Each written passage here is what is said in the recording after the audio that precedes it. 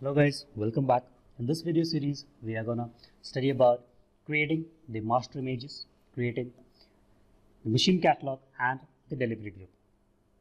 So before we go ahead with this, what you have to do is the controller machine that we have got, make sure that your connection servers are added from here. So go to the hosting in the studio, we'll go with add connection and resources. From the drop-down list, you'll select the backend environment as VMware vSphere, or if you are using Citrix Xen servers, you'll select Citrix Xen servers. You'll be providing username, provide the connection address for the vCenter server, username, password, and you can give any name over here. You can just go with next and finish. So once you are done with this, the next task is going to be to create a master image.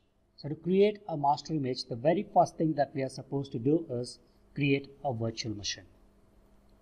So what I'm going to do over here is I'm going to straightforward go ahead and use the production environment now, because the lab environment is going to be pretty much slower and it's going to be very hazy. So here I go with the prod environment. So to create the virtual machine, first from my vSphere client, I have to connect to the vCenter server. So I'm connected to the vCenter server here. So I right click on the vCenter server, production resources, new virtual machine. Welcome wizard, just proceed with next. So I'll name it as Windows 7 master image and just go with next. Here is where you'll be selecting the storage. So which storage you want to create your virtual machine. Go with next. Now which type of machine it is. Go ahead and Windows 7 64-bit. I'll go with next. Network adapter, which kind of adapters you would like to use, you can just select it from here. Just go next. Hard disk, let's go with a thin provision. So if you're going with a thin provision, then in that case you will be not wasting the storage. So I'm giving it as a 40 GB thin storage disk, and I go with next and finish.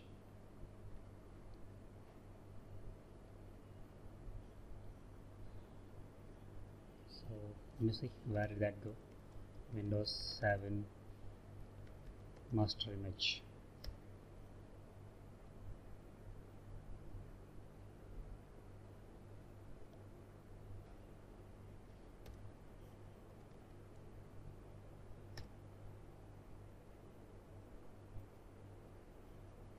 Okay, so here is our virtual machine.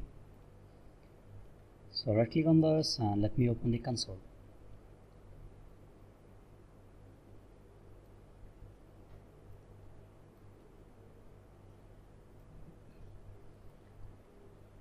So now we are supposed to install the operating system inside this. So let me just play the machine.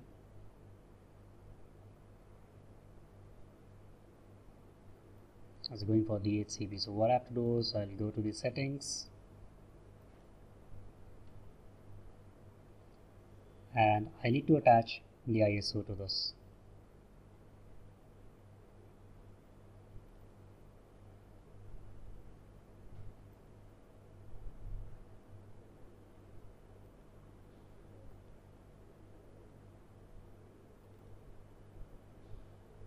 So ISOs, and here I have Windows 7 ISO available with me. Go with OK and make sure that it is connected.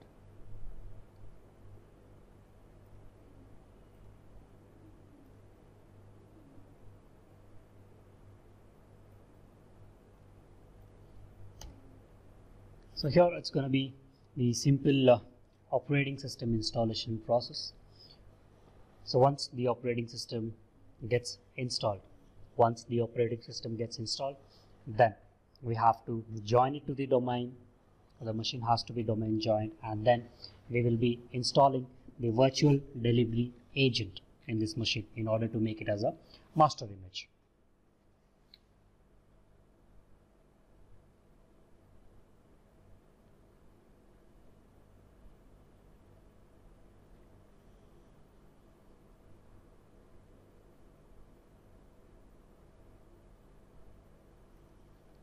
Here I'll just go with next. So installing an operating system is pretty easy, or nothing like a rocket science over here.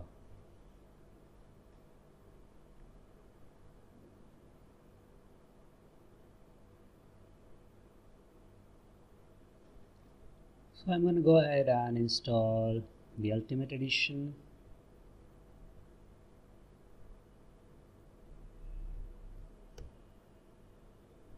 Accept the license agreement, go with next, and here I'm going to go ahead with custom. Simply proceed with next, and the operating system installation starts. So let's wait for the operating system installation to get completed. Okay, so here we see, so the environment is pretty much faster now. So let me name my computer system.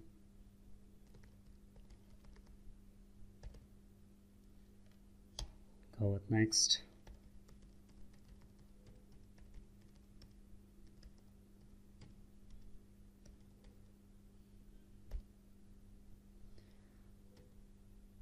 And just go ahead and perform the basic settings here.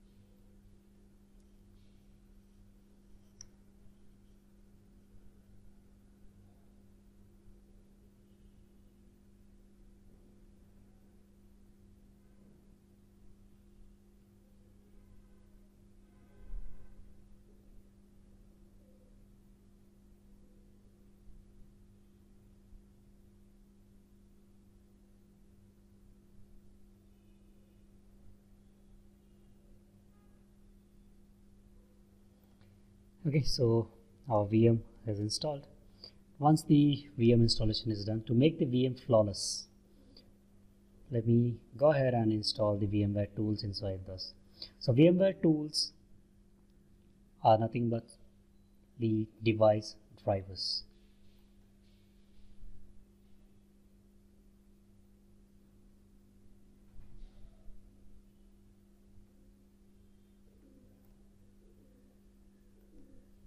So after the installation of the VMware tools, the cursor lagging problem, all those stuffs would get resolved.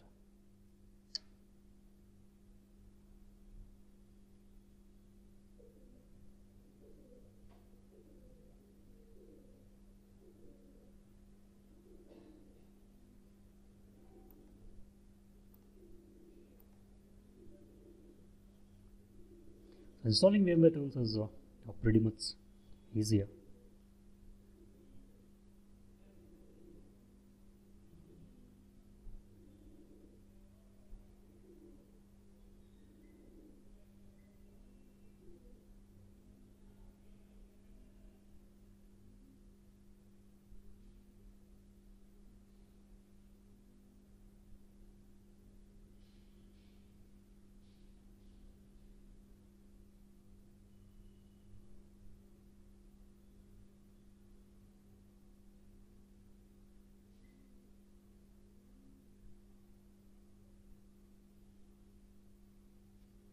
So installation is completed. Just go ahead with finish, and you need to reboot your machine once the installation of VMware tools is completed.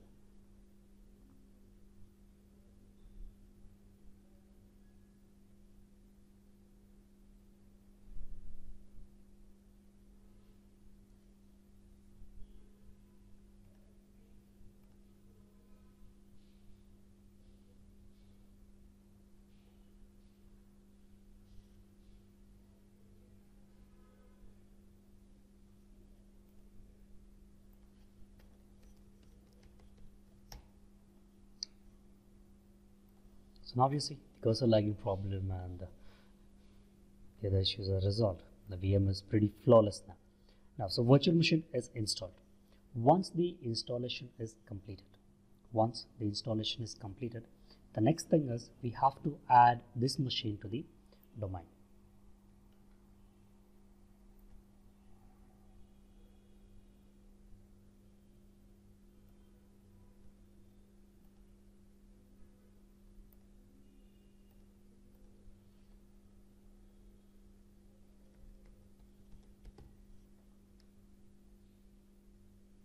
So in our lab environment, the name of the domain was test.lab.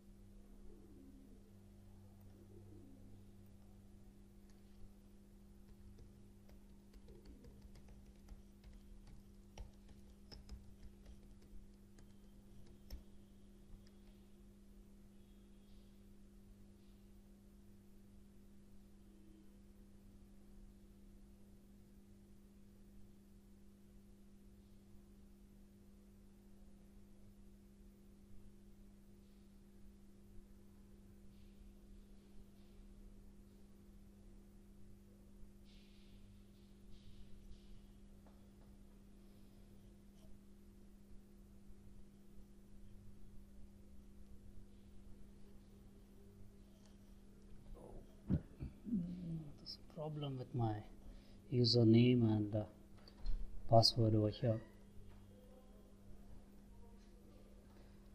So let me just try around the password once again. There's been some issue with the password over here.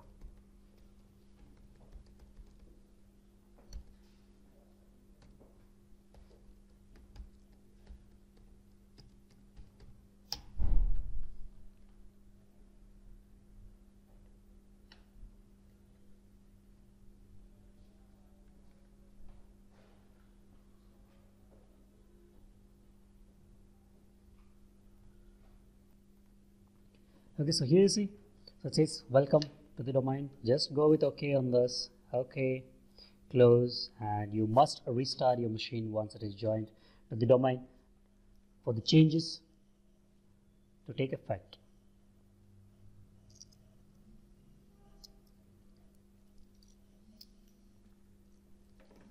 So let the machine get free. Okay, so the operating system installation is completed and we are done with the VMware tools as well. So it says send Ctrl+Alt+Delete to login. So make sure that in this VM, once it is joined to the domain, to make it as a master image, so we have to perform certain installations inside the machine. For that, make sure that you have logged in as the domain administrator only. If you are logging in with a local user, then it's going to be pretty much problem. You might go ahead and come across through the nightmares if you're going to do that. So always here you have to log in as the domain administrator. So I repeat once again what we have done till here. So to create a master image, to have a master image, the very first thing is we require a virtual machine. The virtual machine should be joined to the domain. Okay, and also make sure that there is a DHCP server already configured in your environment. Now, to install the VDA, this is the next step for the preparation of the master image. Now we have to go ahead and install the virtual delivery agent. Now, virtual delivery agent or the VDA is available in the same ISO that we have used for the Citrix storefront server, for the controller, studio, license server. It is the same image that has to be used over here as well. So let me go ahead and punch the image over here. So we are using XenApp XenDesktop 7.6. Go with OK and make sure that it is connected. So here we go and run the Zen app and Zen desktop wizard here, and you have to go here with the Zen desktop. Go ahead with the start, and now you see that the delivery controller and the very first VDA option is grayed out here, and you see the other options are also grayed out apart from the Citrix Studio. It completely says that it is incompatible OS because this Windows 7 is a desktop operating system. So here the VDA or the virtual delivery agent that has to be installed should also be the VDA for the desktop OS. So we have the different types of VDA here. We got VDA for the desktop operating system and the VDA for the server operating system. So since Windows 7 is a desktop OS, we have to install the VDA for Windows Desktop OS.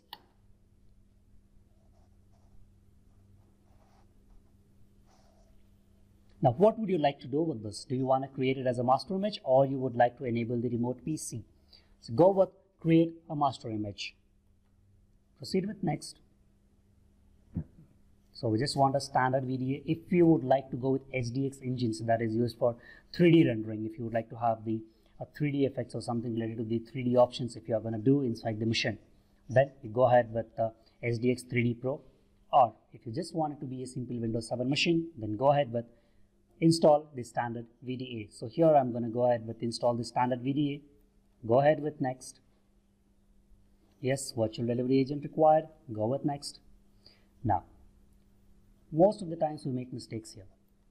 So here, always make sure that do it manually is selected. Do not go with the other options. Now here, we are supposed to provide the address of your controller machine. So in our lab environment, the controller machine, the lab environment that till now we have been seeing and where we have installed the controller. So name of that machine was controller.test.lab. This is what you're supposed to give. Give the FQDN of the controller machine. Okay, so here since I have moved to the production environment, so here the controller address is going to be different from the one that we have configured.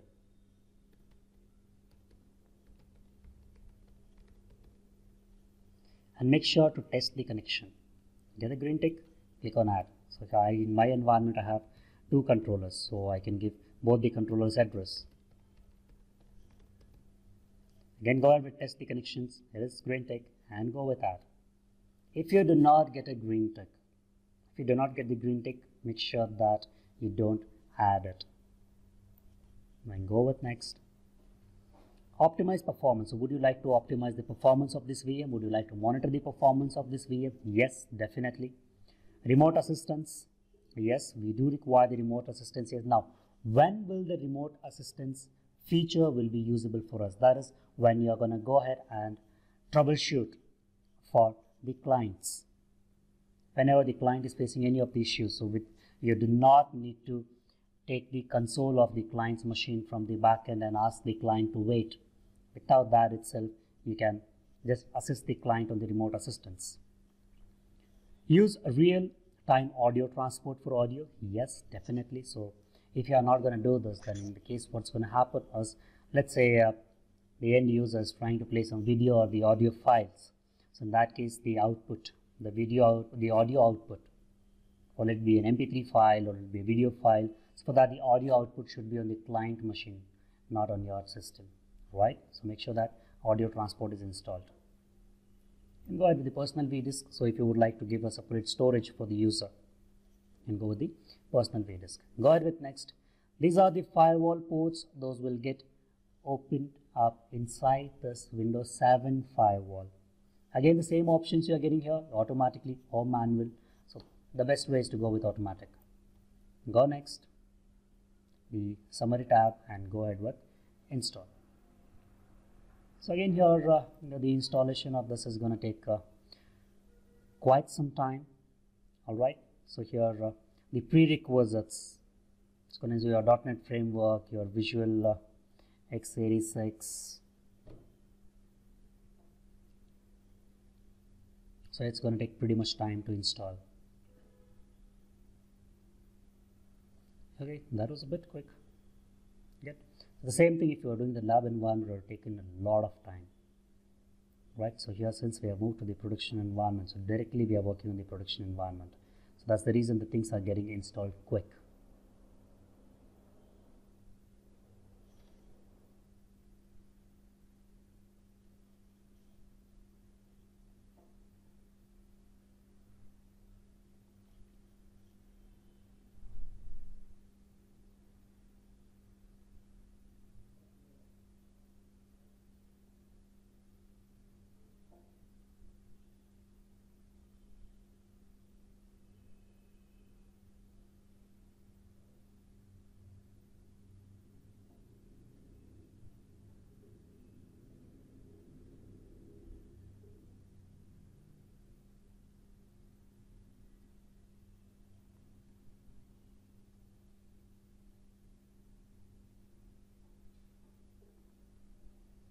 So .NET Framework is becoming a pretty time-consuming task over here. Anyways, we have to wait for it. Got no other option to work around.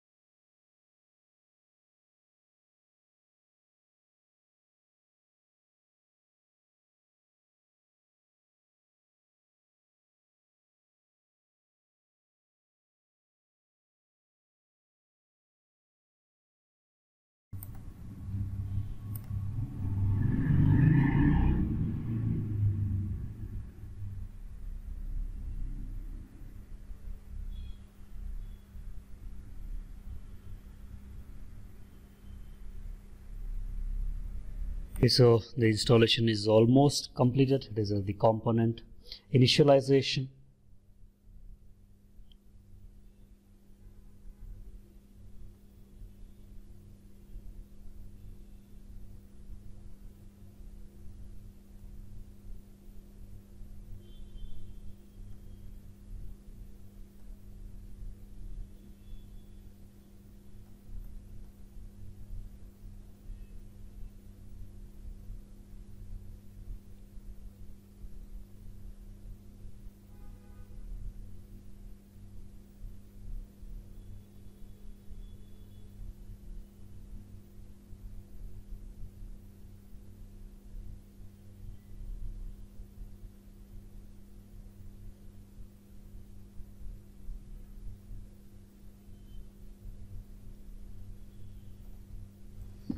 So the component initialization is completed, and once this is done, you need to just restart the machine.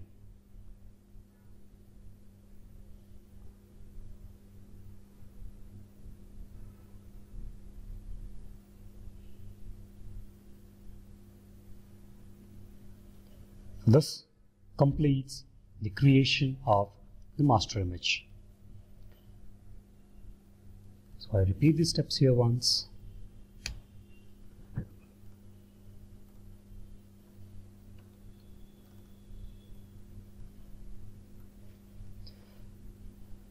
So to create the master image, step 1, make sure the DHCP server is configured. Step 2, create a virtual machine. Step 3, join the machine to domain. Step 4, install VDA agent. And once the installation is done, step 5 is just restart the VM, and your master image is completed. Next video, we are going to see about creating the machine catalog with the help of the master image that we have created now. Thank you guys. Thanks for watching the video.